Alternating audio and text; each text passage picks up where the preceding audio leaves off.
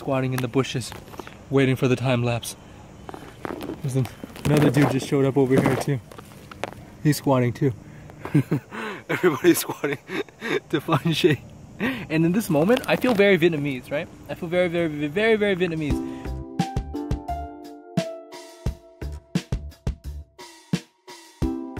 Good morning, everybody. I'm Kyle, and this is day 2 in Quy Nhon, central Vietnam, along the beautiful coastline here. And what better way to start the morning than to enjoy some bún cá? When the taxi driver said bún cá, I was thinking about fish, but it's actually bún chả cá, and it's so famous here, so popular here, that people just forget the cha part of it. And if you didn't know, chả cá is a rice fish cake type of a thing. I see some pork in there as well, pork sausage. Okay, it's very similar to bún riêu, but definitely fishier, a little bit sweeter too. Let's try some of that chả cá. Oh yeah. I'm not a big chả cá guy, I never eat it, but on occasion, especially in the coastal areas, I don't mind having a bowl of bún cá. Okay, so when I walked in, there was something on the board that said "su," and I didn't know what it meant. And when they brought it out, it kind of looks like a bánh cuốn, but rest assured, it's actually jellyfish. I've never had jellyfish before, I don't think. I ordered it off on the side. You can get bún su as well if you want. Let's see what it tastes like, and hopefully I won't have an allergic reaction, which is what I'm afraid of.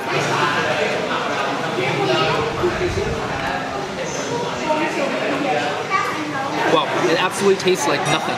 It's just a crunchy, elastic, rubbery thing. It's plasticky, rubbery, but it's also crunchy as well. So the bún cá here is actually pretty good, but it's not a dish that I would rave about. I wouldn't eat this normally or routinely, even in Saigon. I'm more of a bún riêu type of a guy. I'm more of a pho type of a guy. But nevertheless, it's always good to try the local cuisine, the delicacies here. And if you're in Quy Nhon, you have to try the bún cá just because that's what it's famous for. Right? Okay, so the rest of the day, I'm not sure what's going to happen. Behind me here is the gravestone, though I'm not sure if it's the actual burial site of Hang Mac Tử, Vietnam's most celebrated colonial poet. Your mothers will likely know him. He is studied throughout Vietnam, even to this very day. He actually contracted leprosy in 1937 and ended up dying here in Quy Nhon in 1940. Arguably the most famous person in Quy Nhon. Okay, so to really appreciate Hang Mac Tử, you have to dive into his poetry. Now, please forgive me ahead of time. Please forgive me. I don't really know how to read Vietnamese that well. I never went to school in Vietnam or anything like that. I never had official Vietnamese school training besides Sunday school. But you know, those types of things. It's like 2 hours per week and I was half asleep and I didn't really care. I got up to the 2nd grade, even though I don't think I passed the 1st grade. So that I know, but anything else, yeah, so forgive me, I'm just gonna try it, okay? Here we go. Remember, this is old school Vietnamese, so you might not be able to understand it, and I probably won't be able to subtitle either. So here we go.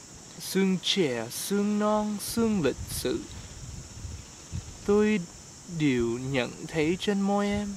I'm sure it's beautiful, and I'm sorry I butchered it. One of my biggest regrets in life is not really focusing during those Sunday school periods. I didn't care about Vietnamese. I didn't know I would live in Vietnam, and even in the past 5 years or so, I never really paid attention much to Vietnamese. I mean, my speaking and listening and vocabulary have definitely improved, right? But there isn't really a strong desire on my part to learn the writing and the written part. And it's mostly because I'm just super busy, right? But there was a time when I went to I was driving my bike and I was like looking for some food, right? And I saw pho tho and I'm thinking, oh, it's a, you know, but actually it was photocopy and I didn't look. I said, oh, it's pho. Anyways, long story short, young people watching right now, please, I encourage you to read and write Vietnamese, not just listening and speaking. And if you can't listen and speak, well, now is the time to start. Okay, learn how to read and write. It's not that hard. I probably could pick it up in 2 or 3 weeks, but it's all about the will and the time of the day, right? But anyways, all right, let's see what else is here. not gonna focus. Ủa kem đâu rồi? This ice cream tastes like ice cream. Rồi, cảm ơn anh nha. So this right here is the Queen's Beach. King Baodai's wife, the Queen, bathed here. That's why they named it after her.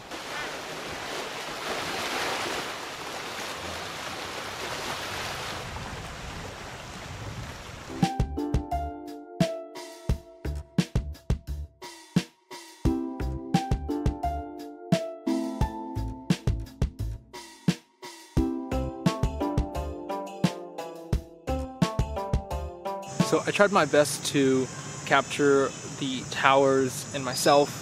It's not gonna work, it's not gonna cut it. For those of you who don't know what these are, they are remnants of the past, of an ancient civilization that ruled the entire stretch of coastal central Vietnam, as far as Hue, all the way down to Mui Ne, possibly. These are the Cham people. Currently now there's 160,000 plus descendants from these original people who came from Borneo, and the residents here lean more towards Hinduism, while their Cambodian counterparts are more Muslim. Now, you will see these remnants all over Vietnam, from Hoi Ang's My Sung ruins to the Cham Towers near Cam Ranh. On your way to Nha Trang, likely you will see them. For me, even though I have a degree in history and I taught history for a very long time, I'm not a big ancient history type of a guy, but it's still kind of cool to see what used to be a very powerful civilization. If there's something I missed, or if you know more information about the Cham people, feel free to leave a comment down below. This information is just off the top of my head, so I'm probably not that accurate when it comes to that. So feel free to leave me some specifics down there as well, okay? And right here is Vietnam's longest bridge, according to the driver. 3 kilometers long. Somebody please fact check this if it's actually accurate, because I don't know if, I mean, it feels pretty short though, but I don't know. Look, there's QUY NHON in the background over there.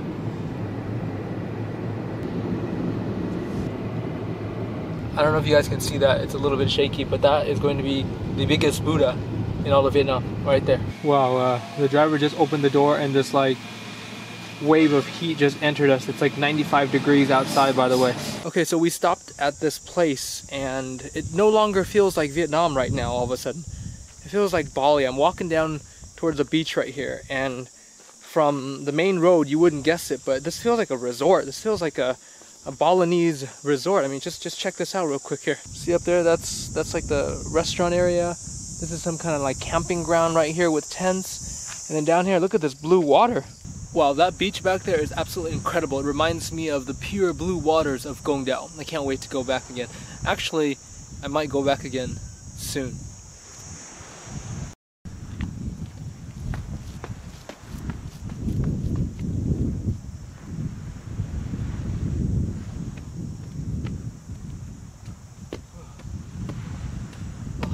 The thing is, my ears are burning. Oh.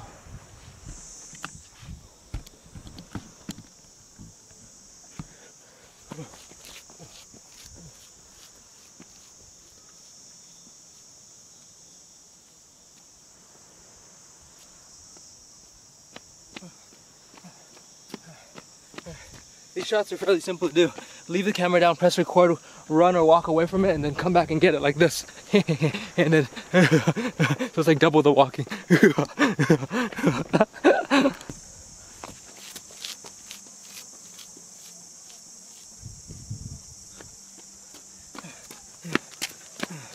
Right down.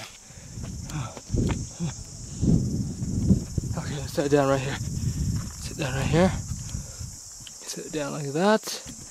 I don't know if it's straight or not, but it's okay. It doesn't have to be straight. It doesn't have to be perfect. And then go back. And then run across. Okay. I should be out of the shot, I don't know. Picked up the camera. Go up further. Keep going. Okay, set the camera down right here. Get a front shot. Okay, let's adjust it so it's a little bit higher. Slightly different angle. Just get the focus. Go back, go back. This way. Walk. Walk. Walk. Pick the camera back up. Maybe from this angle. No, I already got it from this angle. This angle maybe. Set it down like this. Capture my foot action. Alright, I hope that gives you a better idea of how those shots are done. Usually it's me and a tripod, and that's it.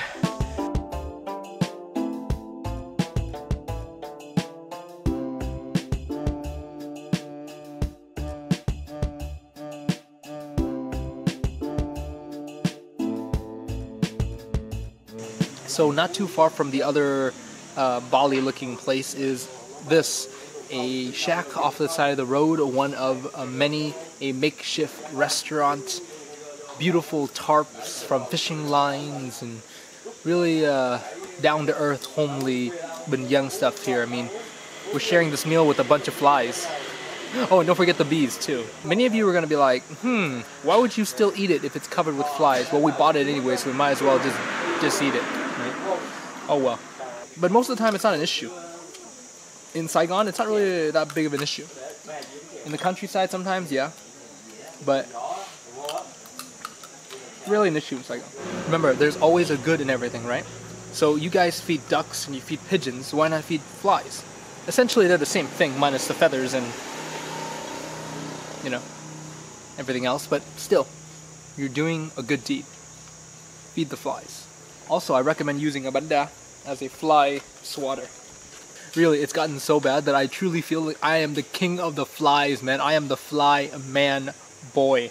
And honestly, this is not very good, but I need food. I haven't really eaten anything besides the bún chả all day. And it's almost 5 o'clock right now, so. Wow, look what they're building out here. It's like a whole little modern city out by the beach. Có siêu thị ấy luôn ha? Yeah, siêu thị rồi nhà ăn, nhà hàng nó trong máy luôn mà.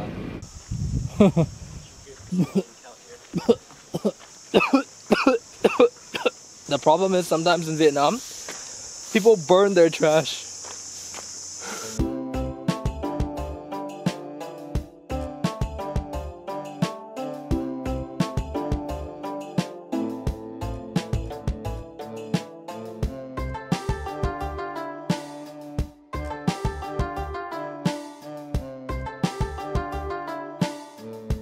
I had to climb all the way out here on this random ledge to do a time lapse of that bay. You probably already saw it or you will see it. But I wanted to point something out. You guys see over in the distance over there, that is the new resort being built. I am surprised to see that because I thought QUY NHON would never get touristy, but it is and it will. So it's time for you to come here. I mean, just 2 or 3 years ago, the hotel was 500,000 and now it went up to 800,000, right? So just to give you an idea, this is I need to find shade, but I'm scared to leave my camera alone because a strong gust of wind could just blow it over. Okay, I need to head back to it. Just hang out right here, try to find shade while I wait for this time lapse. Okay. It will get touristy, so now is the time to go to experience the real Vietnam here in Binh province. QUY NHON, one of my favorite beach cities by far, hands down. Come check it out. It's worth a day or two if you're in the area. Fighting the mosquitoes, man. The flies earlier, now the mosquitoes out here. Whew. Okay. I don't think the sunset thing is gonna work out tonight. It doesn't make sense to wait around 2 more hours or so. So we're just gonna head back in town and see if we can catch a sunset from the top of our hotel.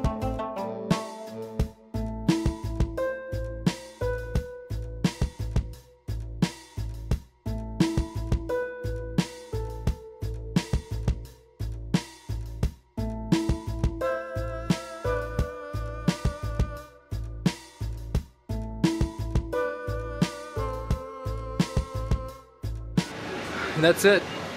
The night is here, my last night in QUY NHON, perhaps my last night ever in Binh province. I love this place. I love the people.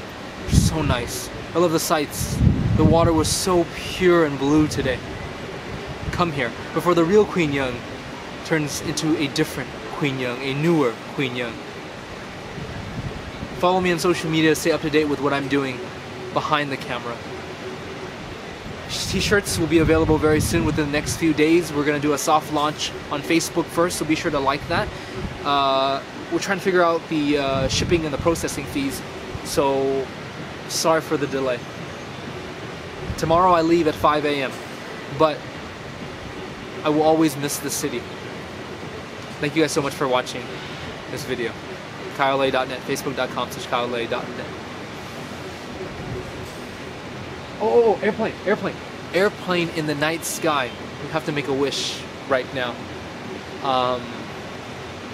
You know, talking to the taxi driver, I think the one thing in my life that I wish for right now is stability.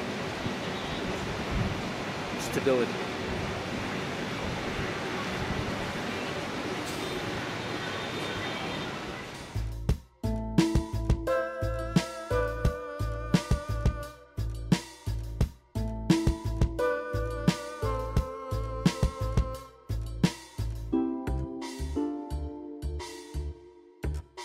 If anybody knows how those trees got up there so high like that, please let me know. How are they growing like that?